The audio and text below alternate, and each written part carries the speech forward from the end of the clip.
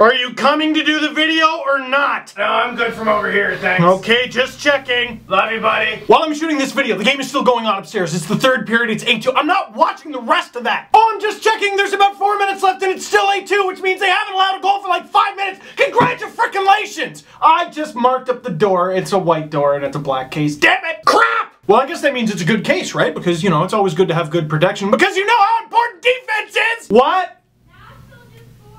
Again? Yeah, they got 9 goals now. So it's 9-2.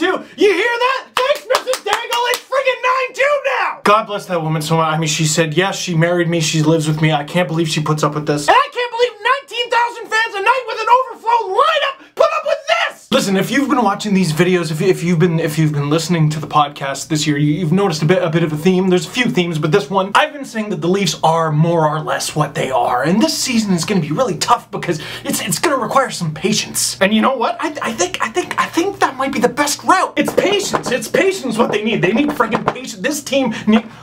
Friggin' screw that! Start the whole thing over! This damn team! Realistically though, I think cooler heads will prevail. Let's friggin' help figure that out in the morning. This is LFR Season 8. This is LFR, I'm playing with the lens cap. This is LFR Season 8. That means I've been doing these LFRs for 8 MF ABCDEFG frickin' years. Between Leaf videos and other videos, I've done over 1,000 of these. I think it's close to 1,200. Look at me, look at my face, look at the utter befuddlement. This team just keeps finding ways to surprise me. But life goes on, stories keep evolving, the actors change. This is the Coronation Street of terrible teams. That friggin' sad clarinet from that show should be the new goal horn. Kessel to Kadri, score!